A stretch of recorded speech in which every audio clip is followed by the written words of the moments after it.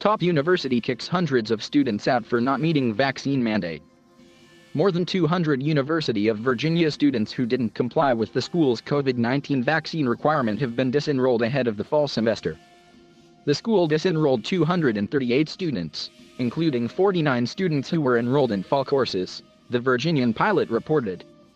That may mean that a good number of the remaining students may not have been planning to return to the university this fall at all, university spokesperson Brian Coy said. The students were disenrolled after receiving multiple reminders via email, text, phone calls to parents that they were out of compliance, Coy said. They can re-enroll if they comply with the vaccine requirement or file an exemption by Wednesday. About 96.6% of students have been vaccinated against COVID-19, according to a news release.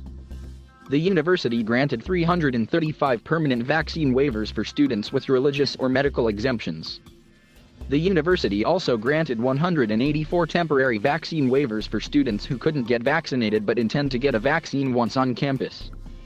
Exempt students must be tested weekly and wear a mask in indoor and outdoor common spaces.